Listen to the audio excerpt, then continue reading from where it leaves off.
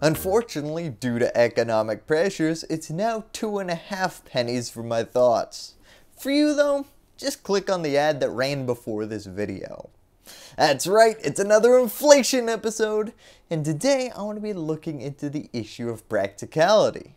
How bad is inflation really? I mean, is the Federal Reserve burning down the house because they saw a spider? Or are there anti-inflationary measures that most people agree are probably going to trigger a recession actually warranted? Simply put, if $10 can buy you half the stuff it could a week ago, well, unless your wages double in that period, that's gonna be a problem. How big a problem? Let's get into it. First thing, wages are going up, but they're not keeping up with the currency's falling value.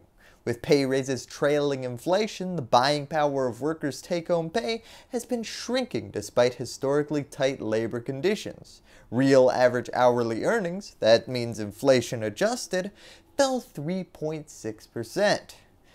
Yes, despite historic labor shortages and wage increases, Americans have collectively gotten the opposite of a raise, a lower. The fact that your money can't go as far and you aren't being adequately compensated for that cost means that we're all over here making quality of life reductions. We can't afford to live the way we used to because the money isn't going as far anymore. Now this fits perfectly into the second major inflationary problem we're looking at, a lack of savings. Now this one is a really 1-2 puncher.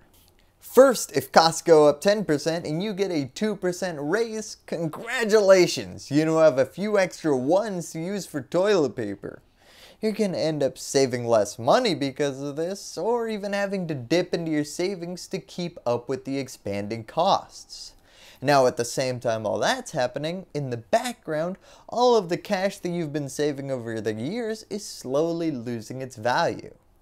Now interestingly enough, depending on your position, this could either be a problem or a huge feature. Let's flip that coin for a sec. If inflation is eating away at your savings, it's also maybe helping you. I mean, rampant inflation has done more for the student debt crisis than all these Joe Biden debt cancellations combined. Oh, I owe you $100,000? Glad you locked in that price a few years ago. As time passes, that $100,000 is becoming less and less valuable. If you owe a whole bunch of money to someone, you're hoping that the Federal Reserve will just keep running these cash printers and shrinking your debt obligation into smaller and smaller amounts. Now, of course, I gotta couch this section a bit, because inflation in and of itself doesn't make debts easier to pay off. It's more the fact that it makes it easier and easier to come by larger and larger sums of money in order to pay off that previously locked in price. So maybe your raises aren't keeping up inflation, but they're still raises. At the same time, money owed and the interest rates on it were set a long time ago. Now the final negative to inflation is that people, well, they're just making cuts to their purchasing because, again, I'm not sure if I've mentioned this yet, cash isn't going as far as it used to. If prices are going up faster than your income, you're not going to be able to afford as much as you used to be able to. Now that means less buying things, and the American economy is underpinned by the same people buying more and more things. You know, growth. Those guys start buying less and less, sales go down, and welcome to Recessionville, population, you. So that's the long and short of the immediate problems associated with inflation. Which brings us to a larger question that I posed at the top of this episode. Are the Federal Reserve's tightening policies worth it? Now, in an ironic twist, the Federal Reserve's solution sounds remarkably similar to the problem itself. Alright, we're going to take a bunch of money out of the economy so that people buy less, unemployment goes up, hopefully suppressing wages, therefore bringing down costs and demand across the economy. See previous episode with a link at the end for details on how little an exaggeration that summary is to the actual plan.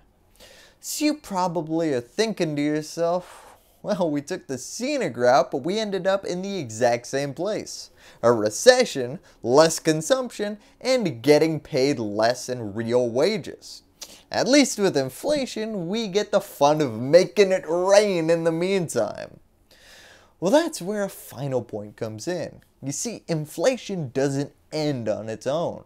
In fact, it gets more and more ingrained in society the longer you let it simmer. If people start anticipating an annual 10% price increase, well, there's never going to be a reason to stop doing that. Maybe try your luck and bump it up to 12% next year. On the flip side, money becomes toxic to hold on to, so people start dumping it as soon as they earn it, pushing up demand for anything but cash, leading to, again, price increases.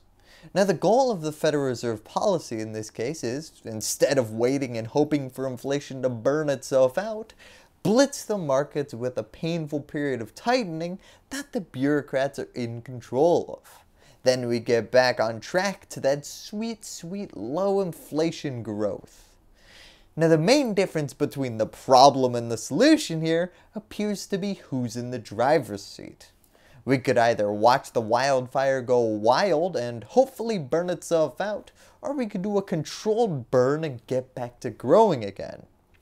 Now, not everyone is a big fan of this controlled burn strategy, with some economists proposing maybe we fight fire with not fire.